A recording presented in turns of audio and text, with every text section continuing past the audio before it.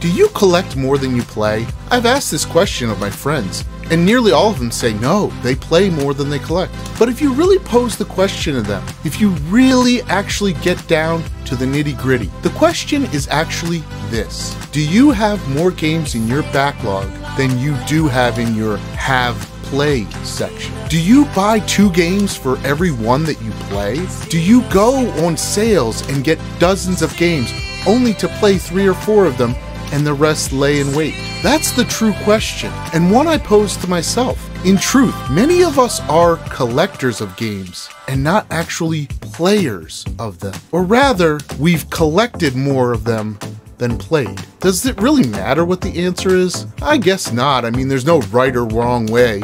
You're a collector of games, you're a player of games, you're both. Some are more than others. But the question helps us define what kind of person we are. Do we consume or collect? Are we the type of people who purchase to play, or ones that squirrel away games for a rainy day? Playing some, but collecting more. I've always been squarely on the collecting side. I have far more games than I'll ever be able to play in one lifetime. I mean, Steam sales are just too tempting, and those humble bundles, too vast. Last generation price plummets are too great. All of these things are too much for me to pass up. So why is my channel called Inconspicuous Consumption and not something like Avid Collector? Well, because I'm trying to change my habits. That's one of the very many reasons for this channel. Yes, it's to reconnect with friends.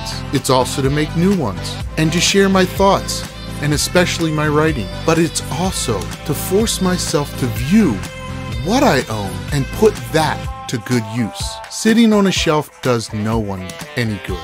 Languishing on my digital backlog helps no one. Playing the games and sharing my thoughts about them with you sounds a lot more positive and a step in the right direction than keeping everything to myself like a hoard of gold. That sounds like a really nice goal for my channel, to share my thoughts and feelings and opinions with you, rather than just bottling them all up or storing them on a shelf.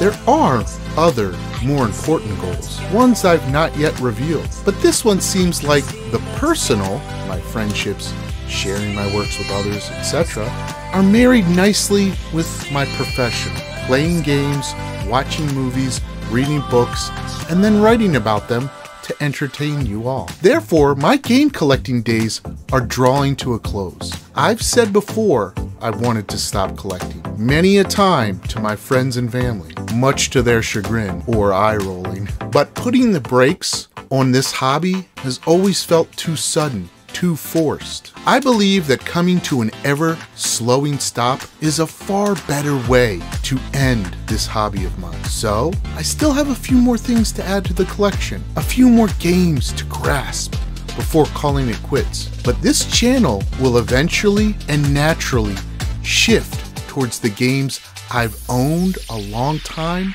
rather than ones I've just picked up yesterday. It is unsustainable, at least for me, to chase after that get your video out the week of launch kind of mentality. That is why I've purposely staggered my videos. I upload something and wait a few weeks. This way I can orderly show you the things I have and prepare for more videos in the future. I can't be a rabbit constantly chasing the sun. I have to maintain a steady, even pace, one that I can sustain for years to come. Otherwise, this channel will be like many others before it, a flash in the pan, some twinkle of silver in the corner of somebody's eyes, and then gone. I'm attempting to stay a little longer than just that flash. So my collecting days are drawing to a close, but my gaming days are just beginning. Thanks for watching this video. Please like and subscribe. For more videos, please click the links above.